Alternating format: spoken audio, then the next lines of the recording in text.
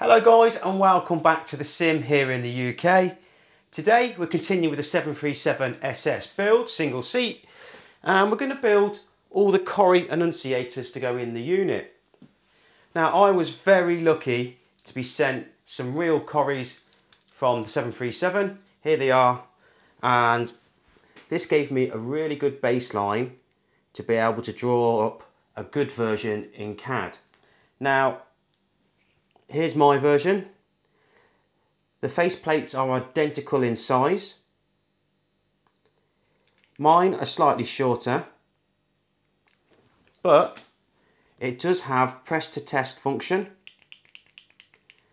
So it's also got the back shell here, which allows you to tighten the whole unit into the face panel. Simply with a nut at the end here. And there's our completed unit. Very simple build. It's got a dedicated PCB at the end. It's got two tactile LED switches in the middle. And then inside, this is the center portion. We've got the decal plate. And then we've got a diffuser lens on the inside. Now what this diffuser plate does is it helps spread the light of the two LEDs nice and evenly, and oh, it's not going to come out, never mind. It allows us to use constant white LEDs throughout the whole lot because we've got actual coloured lenses in the captions. Let's put the real Annunciator to one side and show you how these are built.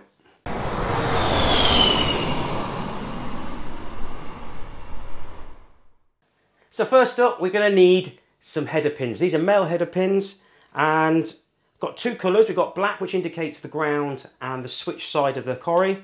Then I like to use the colour that the Korry is going to be. In this case, we're going to use white LEDs, so I've got white header pins. All I need to do is cut two off. There we go. That's the white ones. And the same for the black. They're cut off. We can put those to one side. Now what I have done is I've got some female header pins. I've got a spare PCB and I've attached the female header pins on to the PCB. What this allows is, because I create so many of these, this is like a nice little soldering jig that I can put in the vise here. There we go. And we can put our pins into the board. So before we can put the header pins into the board, we need to do something very important. We need to put the PCB down on a flat surface. We need to get our header pins with the long side in the snipe nose pliers. We need to put the pins into the PCB, and then we need to push down on the plastic part, and that will set the perfect depth of the pins. In goes the black ones, push down on the plastic, whee, away she goes, and now they're ready to be soldered into the unit. So now we can put those header pins with the long side legs going into the female header pins. There's the black ones. We can put this on top. That will hold it firmly in place and we can solder away. And here we go.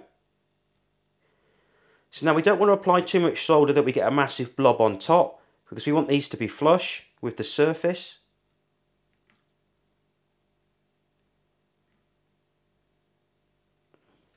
And you can see there that the solder is pretty flush with the surface.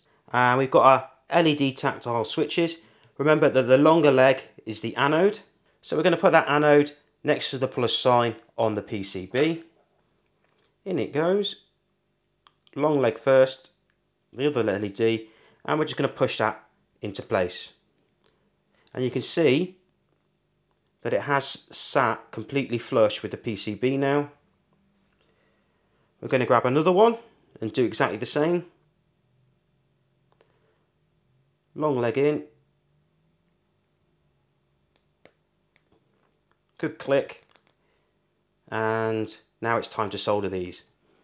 I can take the jig out of the vise, gently hold it by the switches, and we can grab the soldering iron and then just apply solder to each of the legs. There's going to be 12 here to do. And then there's just one last step to do with finishing the PCB off, and that is to trim all the legs. Now, if you trim them as flush as you can to the board, better the fit in the outer case.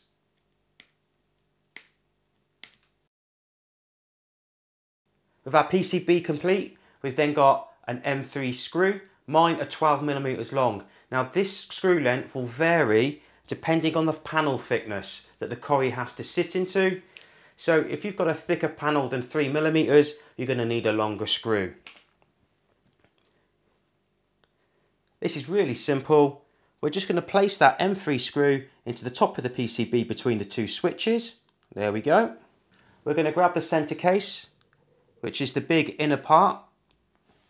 We've got our PCB with the screw in here, and we're just going to feed the two together at 45 degrees and then push hard. There we go, it's clicked in, and that stops the caption from coming back out. We're going to grab our outer case. Now that's the bigger outer section. We've got our switch assembly, and we're just going to feed the two together. Give them a gentle push. You can see everything has come out through the base. There's actually a big hole. Well, you can't see it on camera because it's too dark. I've designed a big hole in the center case so you can put a screwdriver into the unit, and now we can hold that screw. We've got a 3mm nut, and that's just going to screw on the end and hold the whole unit together. He says, oh, there we go. And I'm going to use my 5.5mm socket and gently just tighten that screw and nut up. So now it's a fixed unit, but it does have press capability. Now it's time to fit the diffuser lens. Now, like most of my projects, these diffuser lenses are angled or slanted one way. So there's a smaller forward face and a thicker outer face. You need to find the smaller face to insert it into the orifice. And of course, the more you push it in, the tighter it's going to get. And we're going to push that all the way to the bottom. That's going to give us a nice, even glow of light. I've got our amber Annunciator lens here. I am just going to take off the protective backing now.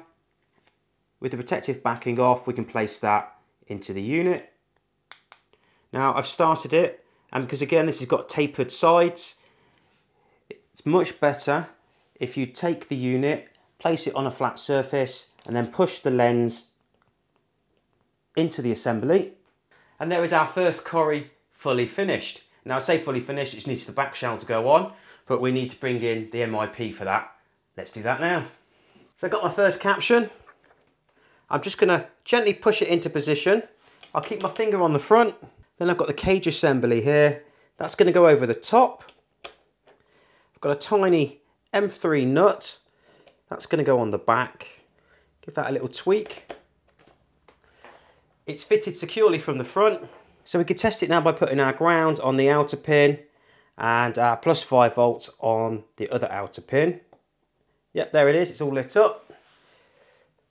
Hopefully you can see it from the front. So that's as if you were getting the 5 volts from the Arduino.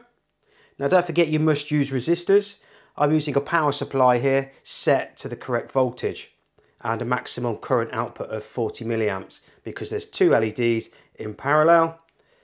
Now if I move the 5 volt line onto the same side as the ground pin, this is the 5 volts for the self test. We can see that the caption isn't lit, but now if I push it, it lights up on push to test. There we go. That's the first one done. Let me get the rest in.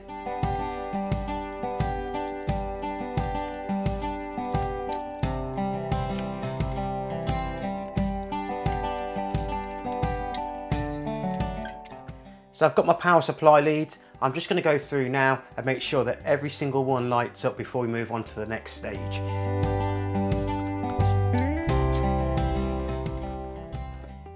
And there we have it, guys. All the Korry 318 Annunciators fitted. I think they look pretty cool. This unit is really starting to come together, and it's completely on an absolute different level compared to my dual seat back in Brunei. This is how I should have built it the first time round. Until the next episode, guys, sim out.